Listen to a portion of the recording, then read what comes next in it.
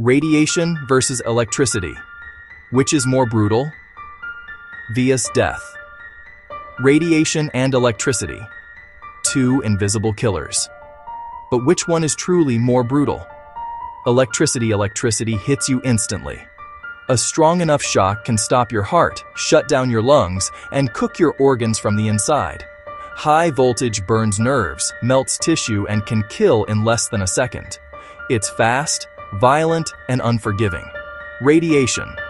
Radiation is different. You don't feel it. You don't hear it. You don't even know you're dying until it's too late. High doses destroy your DNA, shut down your immune system, and make your organs fail one by one.